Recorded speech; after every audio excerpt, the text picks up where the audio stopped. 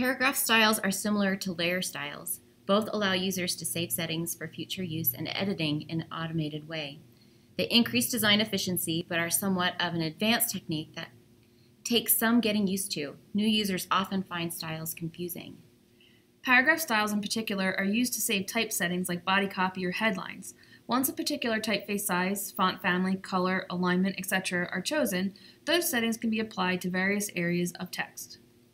The main benefits of saving styles are the ability to apply the style many times to edit the style and have the changes automatically apply to any body of text links to the style.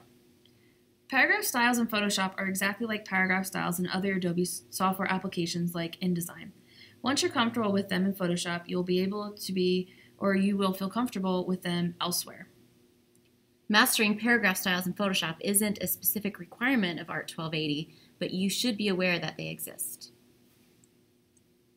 Adobe CC introduced a new typeface or a new type feature called Adobe Typekit.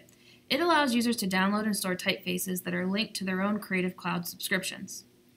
Typekit allows users to move from computer to computer virtually seamlessly without having to worry if their typefaces are installed on the new computer.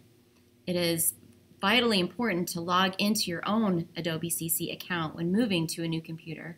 Failure to log in will result in your typefaces being unavailable.